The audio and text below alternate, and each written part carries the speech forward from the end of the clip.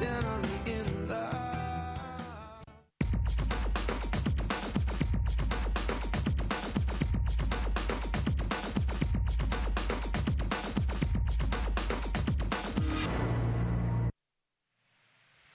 Welcome to Gulfstream today.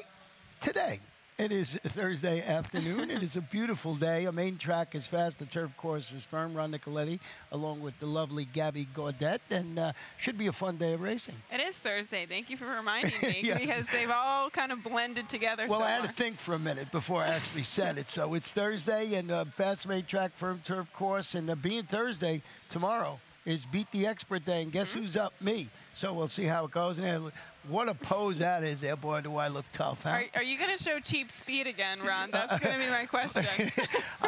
Last two times to Beat the Expert, I've won the first 4 races and then nothing else, but I had someone put the hoodoo on me who's sitting close by in here. So it's a lot of fun. Make sure you join when you get to the social media sites and play along with us. Beat the Expert, hashtag Beat the Expert.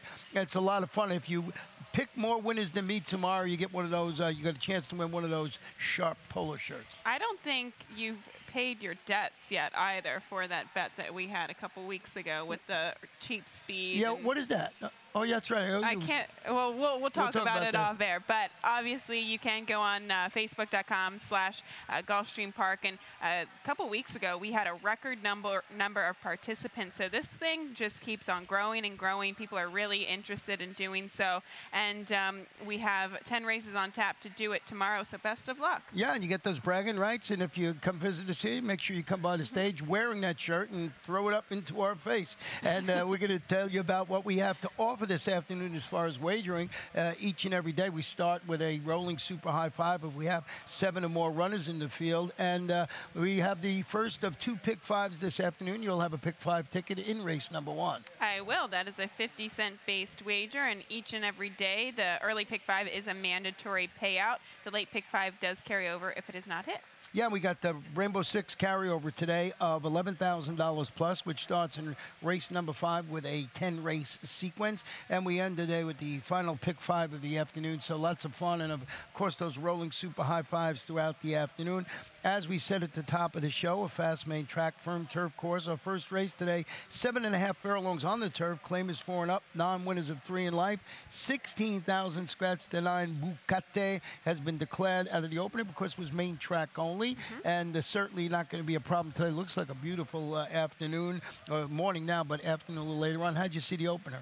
Well, we will take a look at my early pick 5 here, and early pick 5 is a little bit more expensive than the late pick 5. I did find a single later on today in race 6, or I did not find a single, but if I were to single, maybe it would be in race 3. I did feel a little bit more confidently in that race, but using 3 horses to kick us off with the 3, 4, and 5 as we move along, using the 4, 5 in race 2, 2 deep in race 3, and capping it off with the 1, 4, 5 in the final 2 legs of the sequence for $54. But some of these races today, I would say they're very good betting races because you can maybe bet against the favorites in here with maybe the 2nd or 3rd choice in the wagering. But for those pick 5s, you almost want to use them protectively.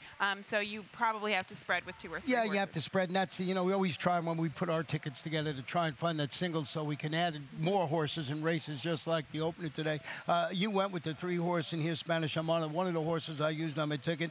And he's going to break towards the inside. He broke from one of those outside posts. I still haven't seen horses win consistently from out there. Especially at 7.5 furlongs or even the mile. And that's really why I went back to this horse. And obviously this is a better post than what he has been in the past 2 starts. But 2, he has been exposed at this level in the past, and he is 2 for 21. So I don't know if you can have too much confidence in here. Ron, you went with the number 5, Modern Tale, who has been formful at this level too. Yeah, he's wheeling back at that same level and distance. He broke slowly, rallied late to finished third. The trainer is Elizabeth Dobles, and she's got Javier Castellano in the saddle. It's a 5-year-old gelding. I used Mad Patriot on the ticket, too. A little bit of I don't know if he's a price or not. He's fourth choice on the morning line. And I think we have the logical 2 or 3 on the ticket. I think this race was kind of tough because, say, you have the 4 Bon Gusto here, who's coming back to the turf, who used to show speed, and that was against a little bit tougher of a level. But the barn, just trying to heat up a little bit first off the claim with their statistics. So although that horse merits some respect for the back form, I don't think you can have confidence in really narrowing in on that horse. So I think in the first leg of the pick 5, you really want to have some coverage. Yeah, and we certainly did that. And you also had the one on the bottom part of your ticket, one you did not use on your Rainbow Six. Let's go to race 2 to say today. 1 mile maiden claim is 3-year-olds, $50,000 down to $40,000 in here. I went with the number of 5 horse in here, and that's Facade, who's stretching out to a mile today. Shipped in from Actigut, went from turf to dirt with Lasix added, rallied to finish second against this caliber of competition. Bobby Robado's the trainer, Joe Bravo in the saddle. I just thought he was the logical one. We got our exacta flip-flop. This horse is the 7-5 favorite on the morning line, and probably one that definitely warrants respect. Did get Lasix for the first time last time out, and Woodrow, the winner of that race, was a Todd Pletcher first-time starter. I just didn't think for the level the race came up that tough. And you look at his race last time out, this horse actually broke well, and he was taken up immediately at the start, and I thought that he just couldn't make up the ground that was lost in time. So I think he definitely could be competitive against this level, but I went with a class dropper here with the number 4 Speedy AP, who is dropping in class from maiden special weight company down to this $50,000 level today. We'll show a stat for trainer Dale Romans with this type of move. Maiden special weight to maiden claimers on the dirt going a distance of ground. He's 7 for 25, 28%, positive ROI over $2, and he does finish in the money 52% of the time. And this is just kind of an angle that I frequently played here in South Florida. Dale Romans, whether it be on the turf or the dirt, a lot of his horses coming from Kentucky, they do well on the class drop. It's just a strong angle for him here. So that's the direction I went in, but he will have to show a little bit more improved speed. And having a lot of success using Corey Lannery with all those horses, and that's what's going to happen. I closed it out with the 1 Equity, stretching out to a mile, turned from about a 7-month layoff, finished a useful 4th. It was a solid group of state-bred maiden special weight competition going 3/4 of a mile. Thought he could be on the ticket there. I think we got the logical, too. And I also gave some interest to the number 7, the Money Train. Last time out, they tried the turf to no avail. But in his first start, it looked like he broke a little bit slowly. He was down on the inside, and he was just getting dirt in his face left and right. And he was throwing his head, kind of kept his head up the entire way. It looked like he didn't like that whatsoever. So I was interested in maybe using him as an outsider, thinking with an outside post he could stay in the clear. Yeah, and I put him on my ticket, too, for all the reasons you mentioned in there. But as I mentioned, I don't know. I think the 4 and 5 are where you got to go in that particular race. Race 3 this afternoon, a 1 mile allowance optional claimer. Fillies and mares 4 and up. They could run for that optional claiming price of $62,500. 6 select runners in the field. And my top selection in here was the number 3, Mo Green. And Mo Green, along with My Awesome Mom. We want to go back and show you a performance of these horses back on December 26th. And My Awesome Mom was the 5 horse that day, and number 7 was Mo Green. And we're going to highlight the 5 horse in here. Just breaks badly in there and gets in some trouble in that race. And yes, we could see that was My Awesome Mom. Right. She did break a little bit awkwardly. It almost looked like she broke outward at the start. She probably lost a length or 2 from the get-go.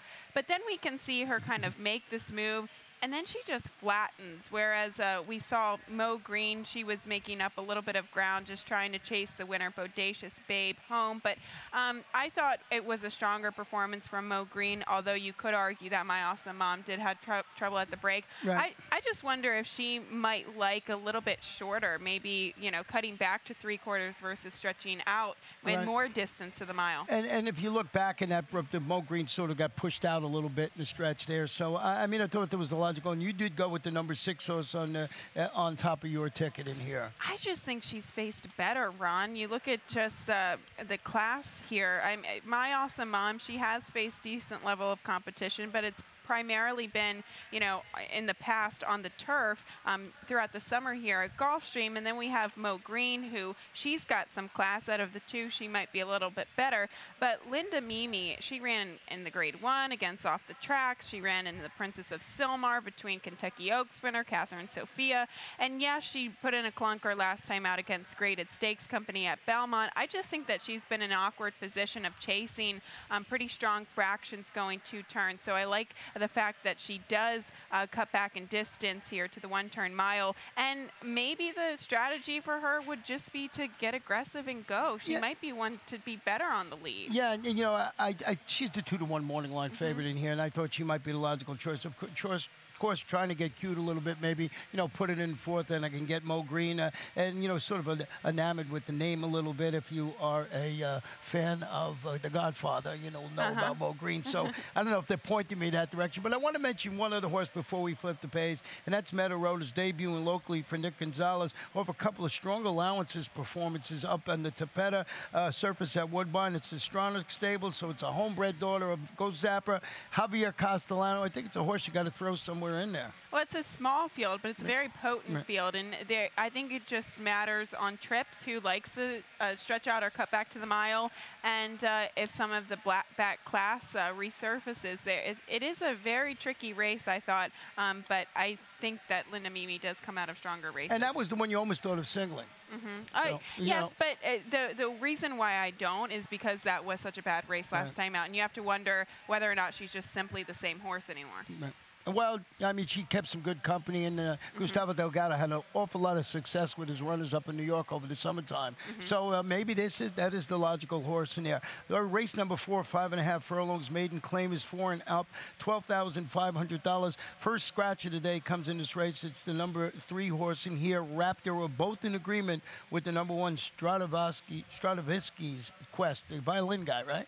Stravinsky's Quest. Yes. I liked the 3 Raptor, and of all the horses that could have scratched in here, this horse scratches at 12-1. So I did default into the 1 Stravinsky's Quest, listed as a first-time gelding today, and comes back to the main track, where I just think that he ran a pretty legitimate race. But this horse is very lightly raced as a 5-year-old, so there are question marks. And when you're looking at the early pick 5, sometimes these races can be the trickiest when you get to the low-level maidens. Yeah, I mean, this one's getting the ultimate equipment change, the surface switch. You're hoping those produce positive results. And how good has Nick Juarez been riding at this meet? He's been doing a good job. Archivero in second, turning back to 5.5 furlongs. You know, he's barn is 3 for 47, only 6% with the 1 to 7 day layoff. So a minor interest with that horse for me. And is a long-time maiden. I know he's only had 3 main track starts there, so it's not you can't hold it against him too much. But he has started to rack up the defeats,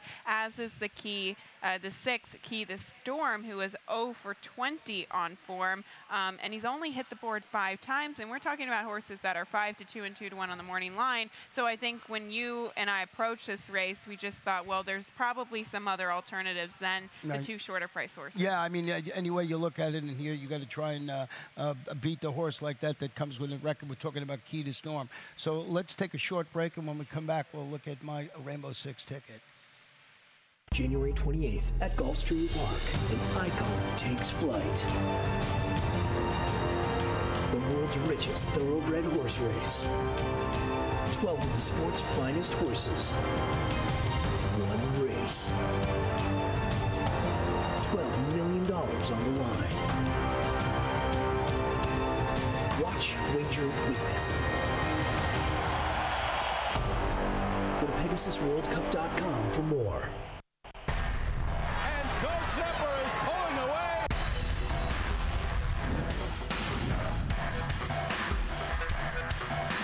Gulfstream blows them away with an eye-opening performance. Awesome again has won. Gulfstream kicking clear. Shaman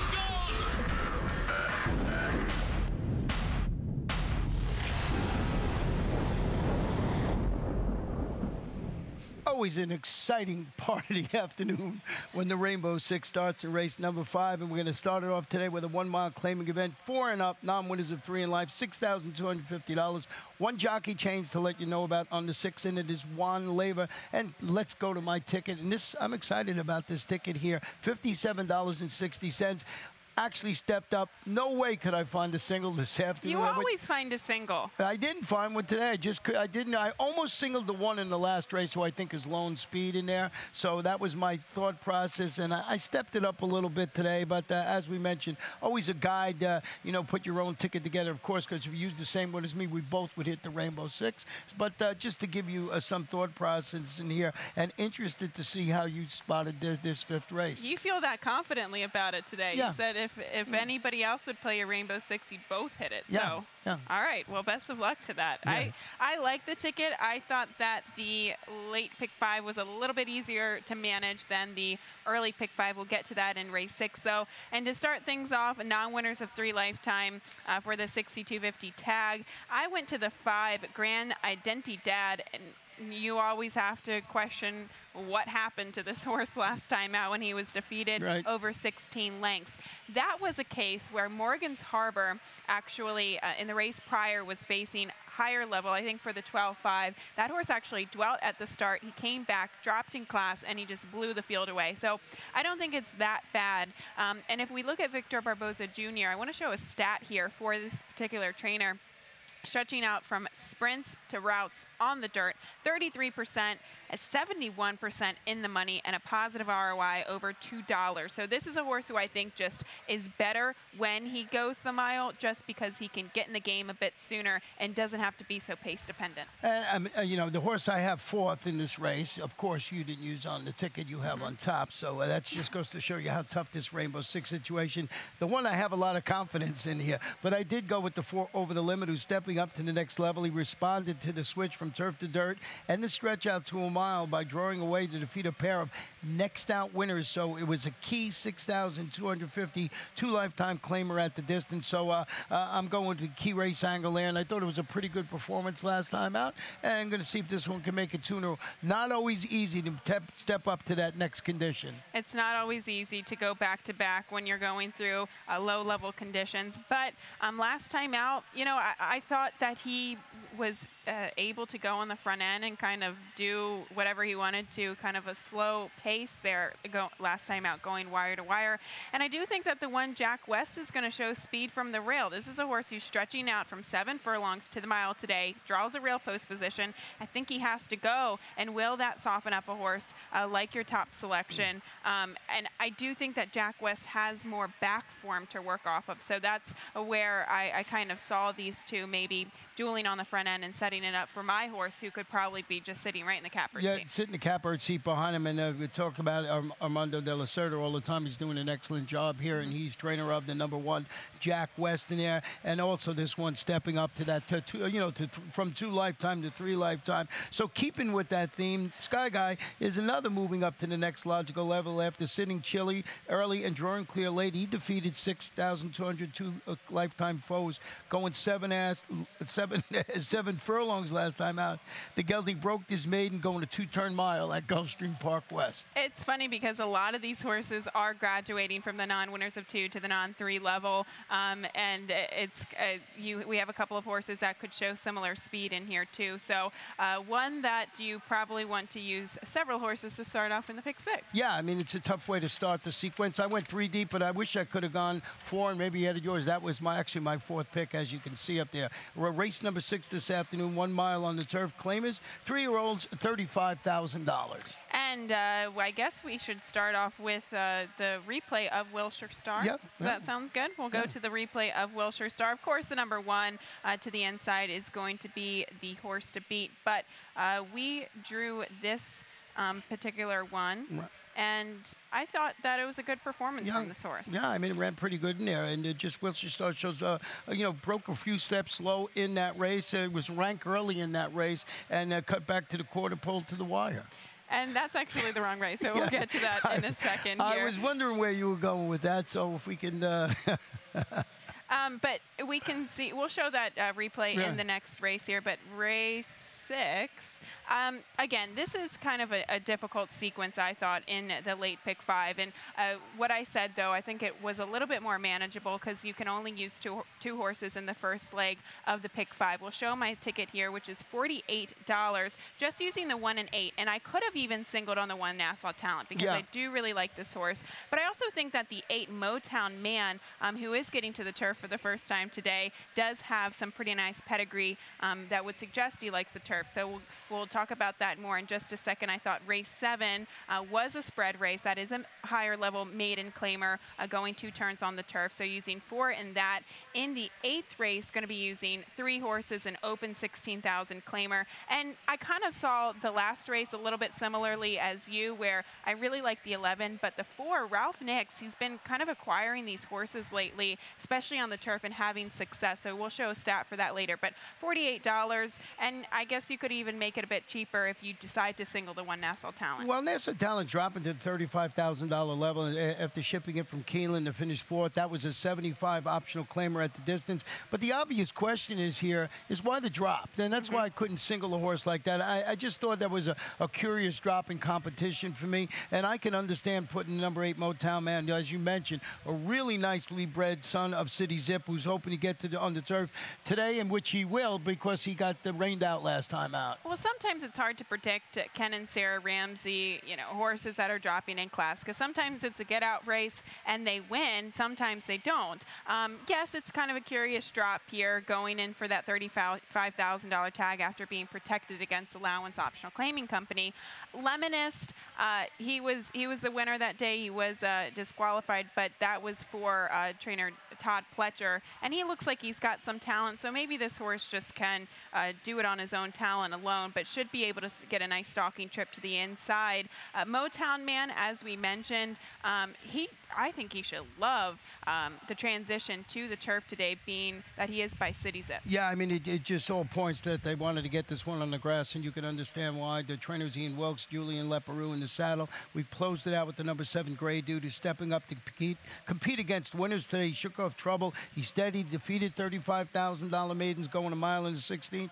Right here, second time blinkers this afternoon. Looks like he woke up with the shades last time out. And it looks like he woke up with the surface change, too. Yeah. I can remember seeing this horse physically in the paddock, and he had great muscle tone off of the claim. It looked like he really did kind of take a couple steps forward for Larry Ravelli, and looking at him physically, it looked like he would move forward on the turf, too. He just had the confirmation that would suggest so, and he did everything like that. But with the class droppers, with other horses getting to the first turf for the first time, I thought this race came up pretty tough to face winners for the first time. Yeah, and I mean, but I still think you have the logical 2 with the 1 and 8 on your ticket. Let's go to race number 7, 1 mile and 1/16th on the turf. Claimers, 3-year-olds, $35,000. Scratch the 2 Ant-Man Camp. Now, we got Wilshire Star in this race, and this one moved to the Nick Gonzalez barn after the claimant steps up to the 35 level, return from the layoff. We'll go back and show you that he breaks.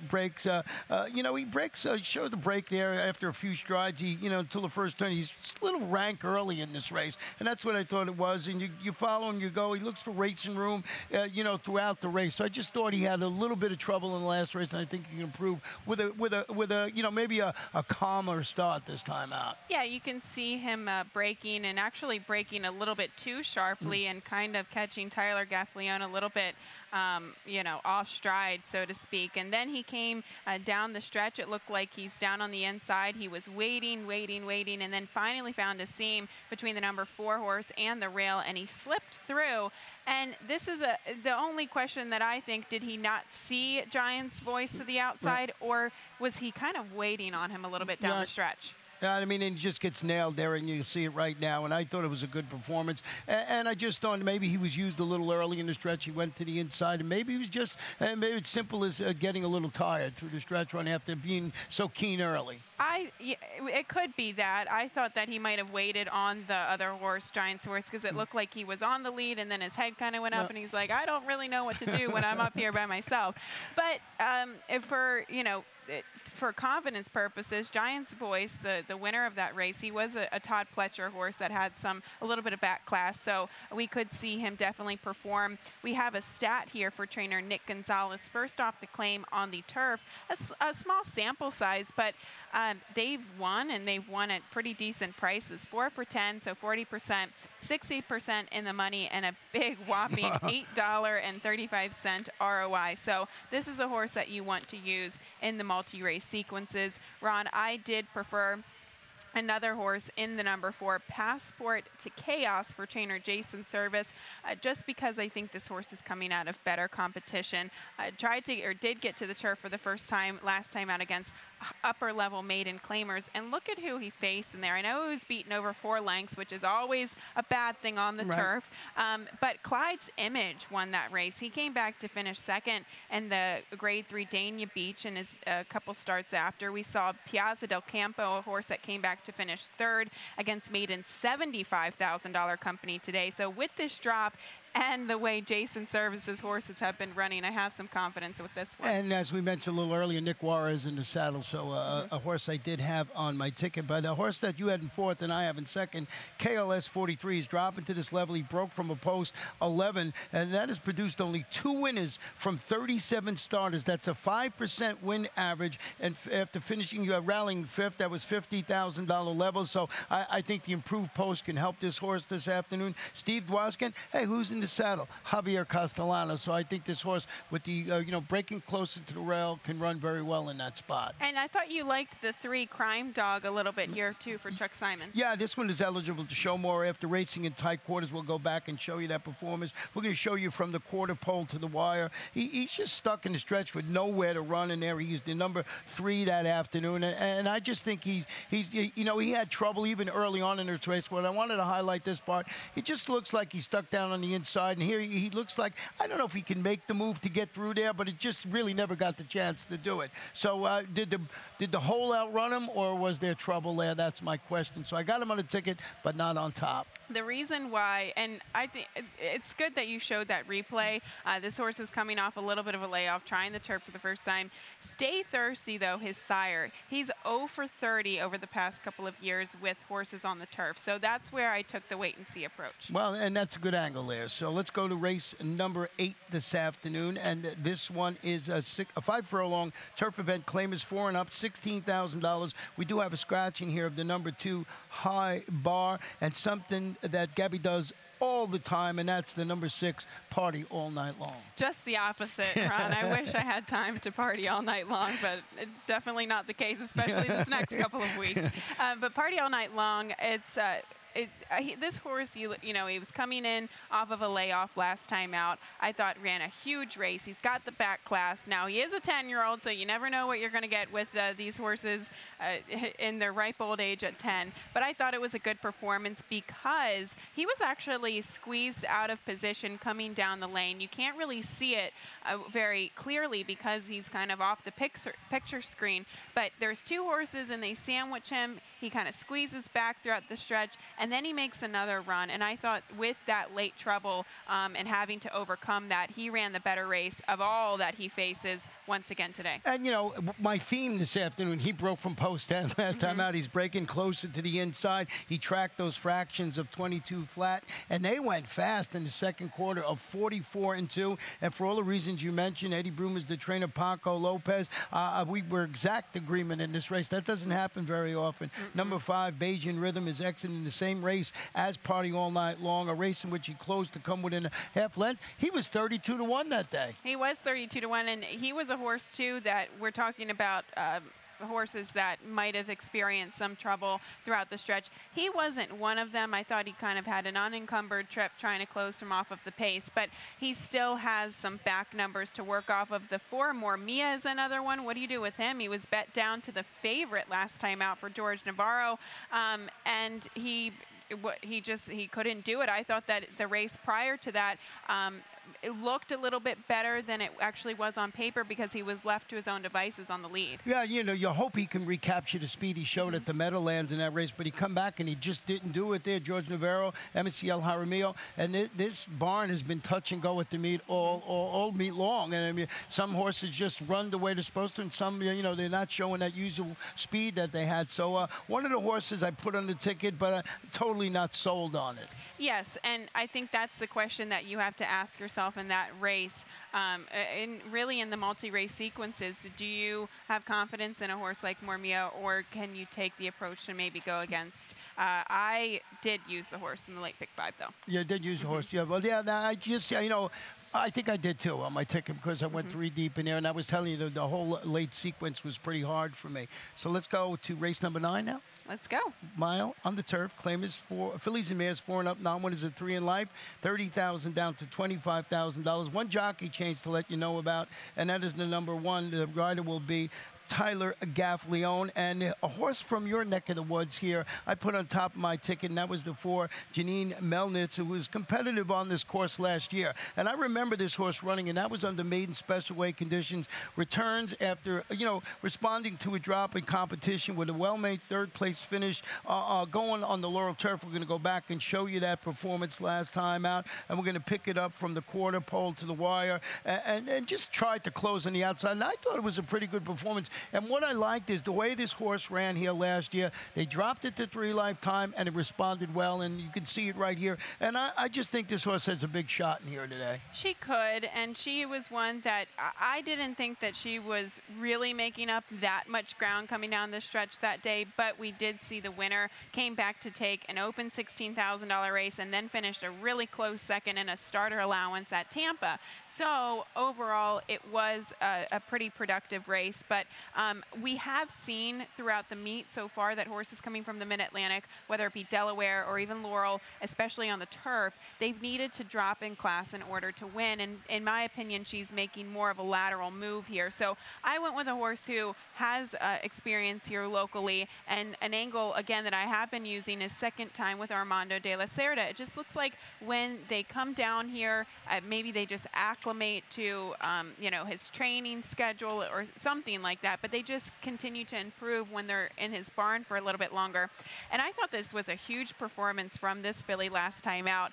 She had so much horse at the quarter pole, and then she just angled out under Rajiv Marat and then just surged very late to beat the rest of the field here. So Luis Saez in the saddle too. Something I also have noticed is that Luis Saez, he rides these kind of mid-level or upper-level claimers, whether it be the turf or the dirt, very, very well. He's one of the best for that kind of competition. So you get both of those positive angles. So I did like her. You didn't use, but the horse that we should talk about is the 2 Vendita, who is 4-1 on the morning Yeah, line. this one's stretching out to her best distance. 7 races at the distance with 2 wins after returning from the layoff to finish, I thought, a useful 7th. It was a 25 optional claimer going 5 furlongs. I expect this daughter of Smart Strike to show more speed at this distance. But the only bad thing is, and I show you this stat just so that, you know, we're thinking, okay, she's got back class, she's going to stretch back out to 2 turns and have more success, and she very well could today. But Patrick Biancone on the turf, stretching out from sprints to routes over the past couple of years, just 1 for 39, so 3%. It's a very low stat. They do run well, they just don't quite get there in time. Yeah, and then once I see this telling stat with only an 84-cent return of investment, have to go back and rethink it. But I'm going to keep her on my ticket because I really respect the work that Patrick Biancone's been doing here at the meet. We used the number 9, Maddie's Wonder Girl. We'll try these 3 lifetime claimers today after returning from about a 3-month layoff to finishing even 4th. It was a 50 starter allowance at the distance. Michelle Nihei, Luca Panici handling the outside post this afternoon. I think this one might carve out a nice trip from post 9. Very well could. It looks like we are all over the map in this race. I even went to the 5 Ortiga, a horse that you didn't use. I was just thinking that she too was coming out of better races. My only reservation with a horse like this is, where is she best? Is she better at 1-turn sprints, or is she better at 2 turns on the turf? So that's where I was kind of questioning her in this particular condition, but she's dropping from starter 50 company. Yeah, starter 50 company, also like the 9 in there, so another wide open affair on the turf here at Gulfstream Park. With that said, we'll flip the page, go to the final race on the Thursday card. 7.5 furlongs on the turf, maiden claiming fillies.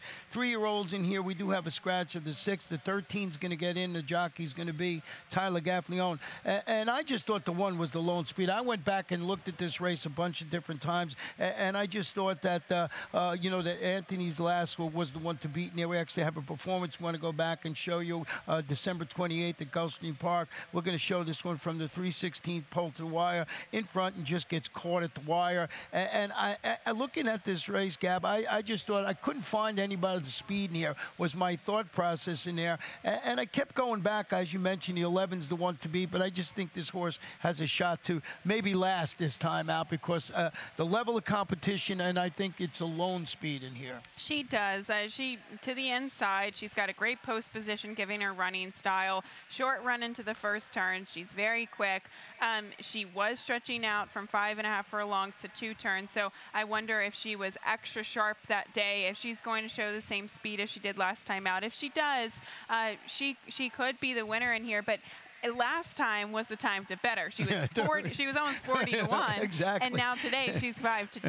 So I did think that there were some other horses that were interesting. One of them being the number 4 Grace's Drama. We'll show a statistic here for trainer Ralph Nix on the trainer switch on the turf, primarily at Gulfstream. He's 7 for 38, 18%, positive ROI, $2.38, and they finish in the money. And just over the past couple of weeks, we've seen him do it with at least 2 horses. One of them was going 2 turns on the turf. One of them was 5 furlongs. So he's just done really well with these recent acquisitions. And this daughter, Big Drama, ran really well across town at Gulfstream Park on that turf course, hoping to bounce back that Stalk and Fade here on December 4th.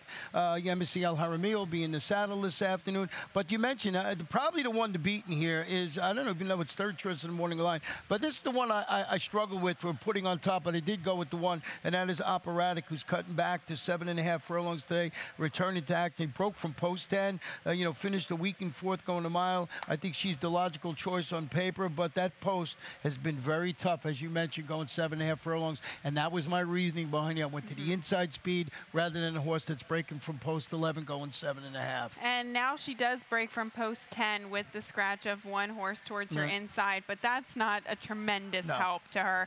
And now with Julian Leparoux in the saddle, I'm wondering if maybe they just try to pop her out of the gate. Maybe she breaks well and try to find a little bit of a pocket going into the first turn, a little bit more forwardly placed than she has been in the past 2 starts. But I do like her because of the races she's coming out of, and I like her because, Julian Leparoux in the saddle today. I think this is a positive change here, and the cutback in distance should do her very well.